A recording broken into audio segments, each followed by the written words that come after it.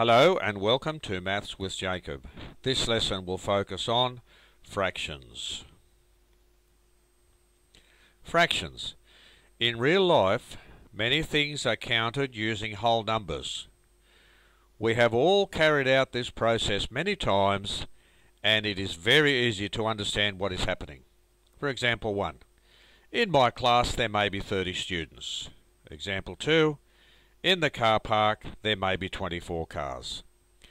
Examples like the above are endless, and we do not need to highlight others. Other types of numbers.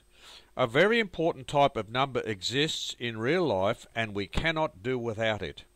Here, I am referring to a fraction. In simple terms, a fraction refers to part of a whole. What makes up a fraction? The simplest fractions are made up of just two parts, a numerator and a denominator. The above pizza was originally cut into 8 parts. Some lucky person has already eaten one part. The part which has been eaten is one part of a total of 8 parts. So, we say that someone has eaten a fraction of the pizza, not the whole pizza. The fraction which has been eaten is 1 over 8. Parts of a fraction. A simple fraction normally has 3 parts: the numerator, the denominator, and the line dividing them.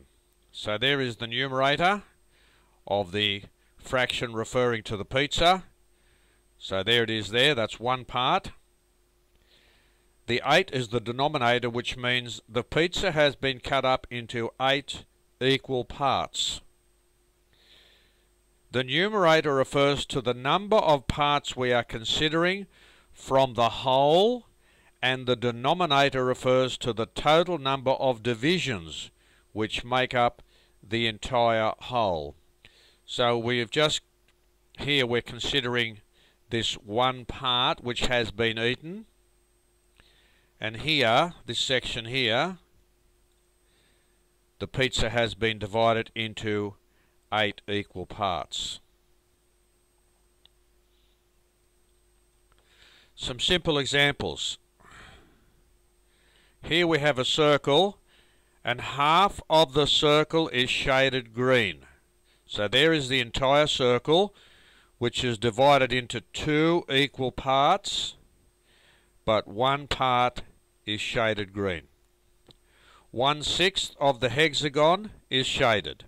So there's the part which is shaded, one part out of a total of 6. 3/4 of the circle is shaded. 1, 2, 3. So 3 parts are shaded out of a total of 4. 5/8 of the circle is shaded. 1, 2, 3, 4, 5 out of a total of 8. 3/5 of the pentagon is shaded. 3 parts out of a total of 5. And here we have some interesting parts of a circle. So that's the whole circle, so we designate that by 1.